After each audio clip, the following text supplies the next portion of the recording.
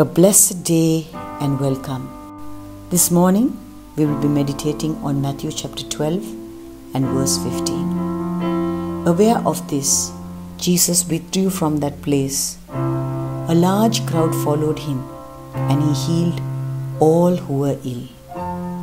As large crowds continue to follow Jesus, he continues to heal everyone who comes to him for help.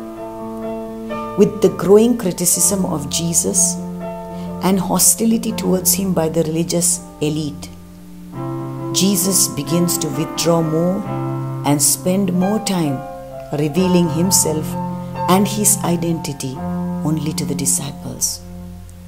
He didn't want to be perceived as merely a miracle maker by the crowds, but his compassion repeatedly leads him to minister to them and their needs.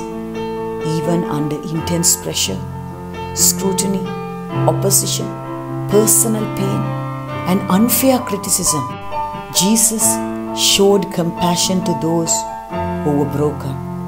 Jesus' actions remind us that nothing, including adverse circumstances, are ever an excuse to ignore or abuse those around us, especially those who are in need of grace. Jesus was focused on the purpose and will of the Father, and that's what we ought to do during trying times. What great resilience and steadfastness! No circumstance could change his course.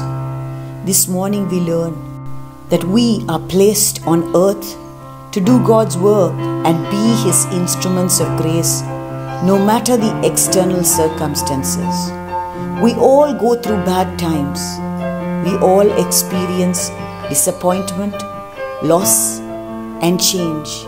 And we all feel sad, anxious, and stressed at various times in our lives. But building resilience like Jesus can help us maintain a positive outlook, face an uncertain future, and get through even the darkest days.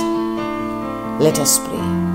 Heavenly Father, help me to remain on course no matter what surrounds me.